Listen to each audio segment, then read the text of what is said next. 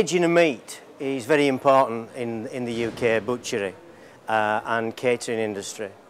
The aging is basically the tenderisation process that happens after slaughter.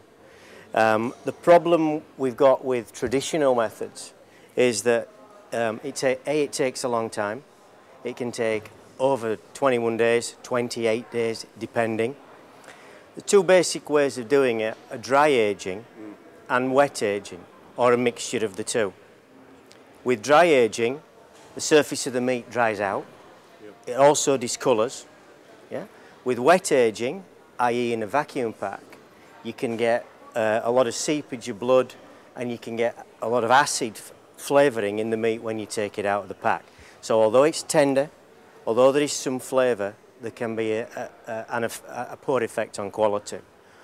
What the matcha meat does is it controls all those parameters. It shortens the time of maturation for a start off.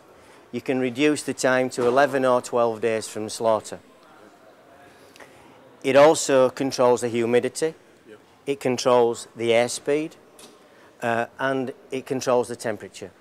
So throughout the maturation of this meat, it's staying in prime condition. And above all else, it keeps the meat safe. It's monitoring the pH to make sure that, you know, and also that you've got proof, you know, you've got records that it is at any particular time. You've got HACCP, that you've got, you know, you can prove due diligence by having a machine like this on your premises. Of course, the controls that are pre-programmed, depending on the type of meat that's being done, are set in the machine. And although it might need a little bit of adjustment here and there, usually those parameters ensure that the meat is produced in prime condition in 11 to 12 days as opposed to 21. In a restaurant it's ideal because it's an attractive looking unit, it's got good lighting, it's got eye appeal.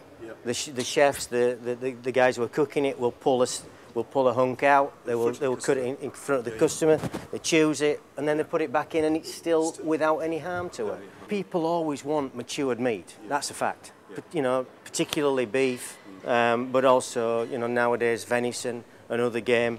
But it's at what cost? Yeah. Obviously, there's the food safety aspect, but you know, the wastage that you will see on meat that is matured, hung in a fridge, in a normal fridge, is massive. You've got, you know, a lot of black on it, so that needs to be trimmed. Yeah. So butchers or caterers, hoteliers, will look to have prime quality meat in a much shorter space of time, with maximum profitability and minimum wastage.